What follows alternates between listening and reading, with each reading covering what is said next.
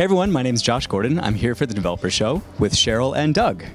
So Sherol, could you tell me a little bit about the Magento Project and your role on the team? Yeah, so the Magenta Project is really focused on how machine learning has a role in art and expressivity and how it can extend the human creative process. So that starts with generative models research, but then goes into creating tools that developers can use to create these access entry points into using these models for art and creativity. So one of the things that I think the Magenta Project has done an extraordinarily good job of is making reproducible software and demos that other developers can try. So could you tell me about a couple of your favorite demos that you've released over the past few years? Hi, yeah, we've done a lot of demos. I think the goal of these demos has been to engage the developer community and to bring artists and musicians and creative coders to work together with us on these machine learning problems.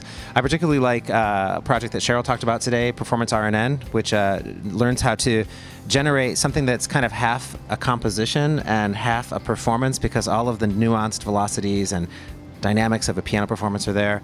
And I really love the new music VAE stuff that's coming out, where we're able to kind of explore an embedding space and some really cool JavaScript-based tools developed around TensorFlow.js that turn things on for everybody. And I particularly love the idea that we have other developers that are not Googlers taking our JavaScript interface and playing with things themselves. So actually I have one question for you, Doug. So you talk a lot about generative models for Magenta in the context of art and music. What do you think the future might hold for generative models?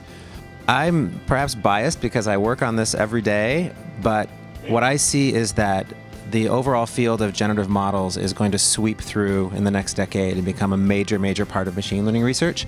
I think all you have to do is look at what we have with Translate, end-to-end sequence-to-sequence-based translation, and think, okay, we can start to get some beautiful, nuanced translations when we pass between, for example, English and Japanese.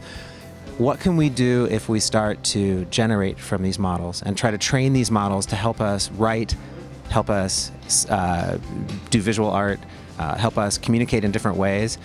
Think of Smart Reply, right? You get that one relevant response. Now imagine Smart Reply, but it's helping you craft whole paragraphs. It's still your message. It's still you communicating, but you're seeing machine learning help you solve that problem.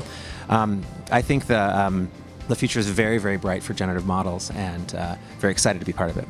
Sherol, another thing that I really, really like about Magenta is how easy it is to use the demos that you've released. Can you tell me a little bit about your Docker images and the notebooks and the different demos that are available on the website for developers to try? For developers, of course, it's all on GitHub, open source, and you can contribute to the projects as well. But there's also Colabs, and I think Colabs recently released just an amazing entry point into training and running Magenta models. And outside of that, we have just the demos that get built out of it, anyone can use. So developers, artists, you could have no programming experience and be able to still explore these generative spaces.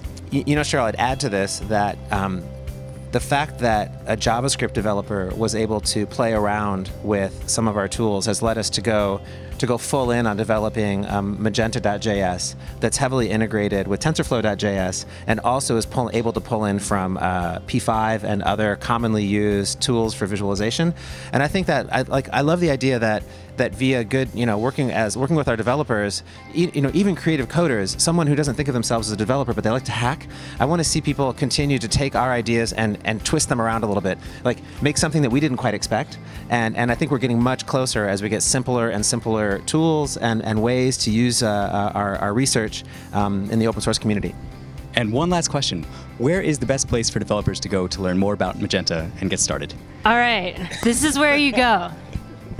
You go to g.co/Magenta, and you'll find everything there. Blog posts, references to publications, the demos themselves will be linked there, and finally, last but not least, the Magenta discussion group, where we want to really cultivate open community for people to share things they do, whether they're using Magenta or not. We want to really tap into the creative space, because we know creativity is an important part of the human existence, and we want to see more of that and how technology can promote that.